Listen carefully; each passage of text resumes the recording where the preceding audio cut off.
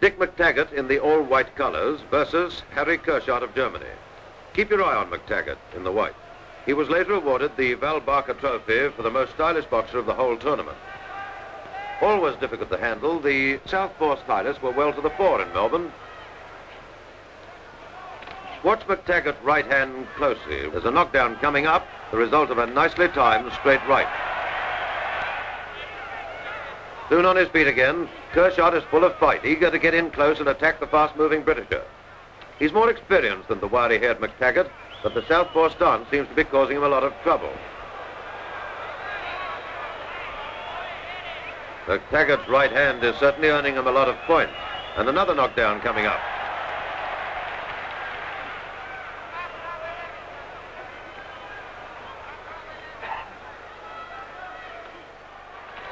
The first round won very easily. Get one on my right hand, box and punch him off. Same as the second round. I was getting a wee bit closer then, the second round. I won easier the second round. But the third round, I was tired, very tired for the third round.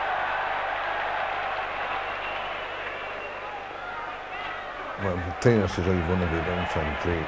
So I was more confident. I knew I'd won the contest. I knew myself in that at the time that I'd won the contest. But I knew I'd box ahead of him. And he shooted me more because he was coming to me all the whole time. Well, I'd never knew it was an award until later, because I was going to go out and enjoy myself, celebrate, and someone says to me, I think it was John Henderson, Scottish boy official, or George Johnson, he says, no, you've better not go away, there's an award coming later on, and you're not running for it. I said, what's that? Never mind, you go away, just make sure. And then I found out I won it. Oh, it's fantastic. And then they told me what it's for the most stylish boxer. It should be the most stylish runner, because I was running around that ring. Well, I had a couple to have it done just to it. I was open, but I couldn't believe that. Terry Spinks, he came second. London Airport welcomes Britain's two gold medal Olympic boxers, flyweight Terry Spinks and lightweight Dick McTaggart. Both boxers went on to earn further honours. Spinks turned professional. In 1960, he beat Bobby Neal to take the British featherweight title, a prize to add to the Olympic gold he'd won as little more than a boy. McTaggart stayed as an amateur and carried the flag in 1960 in Rome, where he went on to win a bronze medal. He also battled through to the third round in Tokyo in 1964, but by now he was getting on a bit.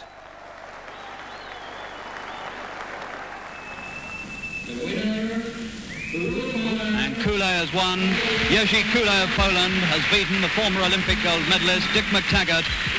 The brave bid of McTaggart at 29 to win a third medal in the Olympics has failed, but Dick failed very gallantly.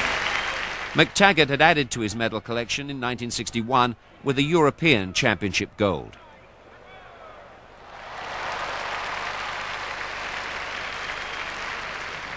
He retired in 1965, having won his fifth ABA title, and in due course became national coach to the Scottish ABA. A year after McTaggart left the ring, a young boxer from Ivor in Buckinghamshire was competing for the ABA middleweight title.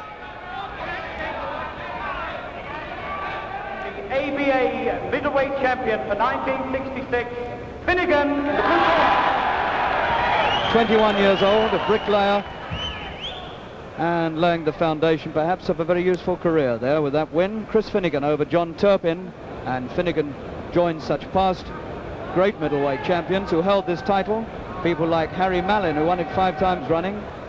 Like Mallin, Finnegan would go to the Olympic Games as Britain's middleweight. Mexico in 1968 had its problems, not least the altitude. Prince Philip had talked to the team to try and ease their concerns. He said he played polo out there for 45 minutes each way, and it just never affected him in the least. Well, at the end of his speech, they said, anybody want to ask the Duke of Edinburgh any questions? So I thought, I've got to go for it. So up there and going, oh my God, it's one of the boxers. I said to him, you said it never affected you, but tell me one point. I said, did you go down the stables afterwards and ask the horse how he felt? Finnegan against Kisellia, Olympic middleweight finals, with Finnegan having produced the best boxing of his career.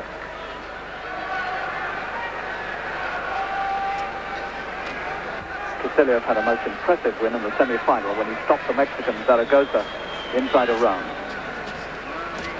The best win he'd had so far. Up to that point, he hadn't looked too impressive. Finnegan had a really superb win over Jones of America in his semi-final, and although he took 2 standing counts against the heavy-punching American, he did in fact score and score and score with his southpaw right hand into the American's face, all the way through the contest, and he got a 4-1 judge's decision.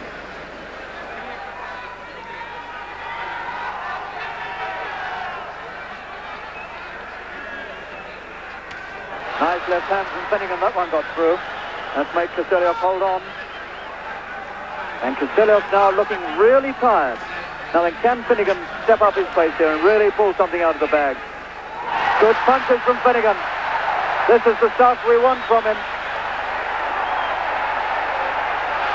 He's working hard again now. Come on, Finnegan. He's got to do it. He's got to really work. 30 seconds. Work, work, work. He must work. He's on the scoring in this last round.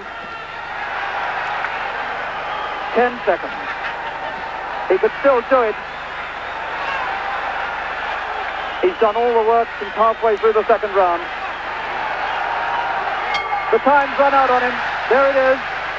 There it is, and Finnegan has come very close. He's come very, very close indeed. Kiselyev won the first half of the contest, but Finnegan has won the second half. It was a very, very close fight. I mean, I couldn't complain or grumble if it went to the other way. I still thought I won the fight, don't get me wrong. I still thought I won, but it was very, very close. He's done it! He's done it! Finnegan has got the gold medal! Chris Finnegan has won the gold medal at middleweight for Britain. The first British success since 1956. The Mexicans picked on me, believe it or not, asked me to take a dope test. I couldn't pass water. The next minute they turned the taps on, ran the water. It's still no good. I drank 4 pints of water, still couldn't produce any water. So I said, this is getting boring to me. I said, does it make any difference if I could drink beer? They said, no, it wouldn't show up, no difference at all. I said, oh God, now you tell me after drinking 4 pints of water.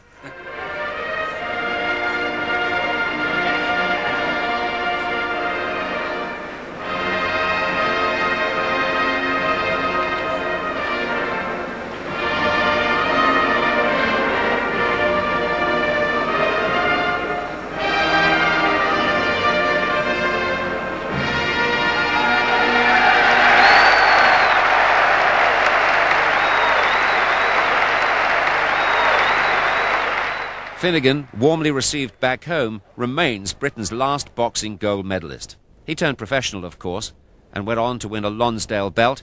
He was a European champion, but just missed out on a world title, losing to the outstanding American Bob Foster. Chris Finnegan, MBE.